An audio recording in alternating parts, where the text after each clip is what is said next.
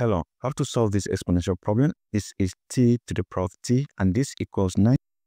We are solving for the value of t that satisfies this equation. So, if you consider t equals 1, what we'll have here is 1 to the power of 1, and this will give you 1, which is not 9. If you consider t equals 2, what you will have here is 2 to the power of 2, and this is 4, which is also not 9. If you consider t equals 3, what you will have is 3 to the power of 3, which is 27, and this is not 9. So, amongst all these values, what we can easily derive is that when t equals 2, we have 4, and this 4 here is less than 9, the 4 here.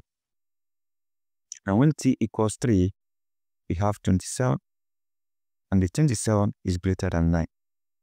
So, we can actually get the range of values for t, which is 2 less than t, and t less than 3. So, this becomes the range of values of t that will satisfy this equation. So, you can consider testing for 2.1, 2.2, but it should not be less than 3. So, that's not the way of solving it. In this video, I'm going to show you how to solve this exponential problem. We have t power t equals 9.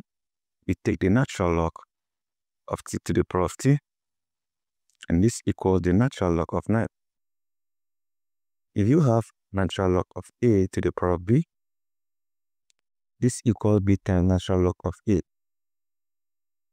We apply this property right here, so the t will come behind the natural log. We have t times natural log of t equals natural log of 9. Right now, if you multiply this out, you have t ln t equals natural log of 9. What we can do at this point is to apply the Lambert-Taylor function, which is represented with capital letter W. And for you to make use of this Lambert-Taylor function, you have an expression. You must have an expression such as a times e power 8. So this represents the Lambert-W function. And this is the expression or the format for the expression that must be used before you can apply this Lambert-Taylor function. And whenever you apply it, you have a result as a. It is not a must that it must be a times e power 8. You can also apply it when you have x times e power x, but it must be in this format. And then once you apply it here, the result will be x. It's not necessary that it must be variable alone. You also apply it when you have numbers. You have 5 times e power 5. You have 5 as the result. So what this basically tells you is that what you have here must be exactly what you have here, just like this.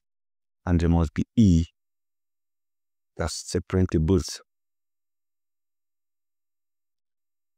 Now that we have gotten it, let's try and manipulate this equation to be in the form of a times e power 8, so that we can apply the Lambert-Taylor function.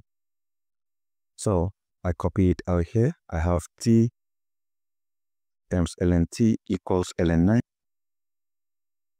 So to convert this to x times e power x or a times e power a, we need to consider this fact that e power ln x equals x because the e eliminates the ln. So going by that, I can simply replace t with e power ln t because the e raised to the power of ln can cancel itself and I still have my t. So this equation becomes instead of writing t here, I'm going to replace it with e power ln t. That replaces the t. Then I have times the ln t here, and this equals the ln 9. So the next thing we are going to do will be to rearrange this, because it must correspond to this. X before e power x. So look at it here. We have e power ln t before ln t. So it needs to be ln t before e power ln t. So we have ln t times e power ln t, and this equals ln 9.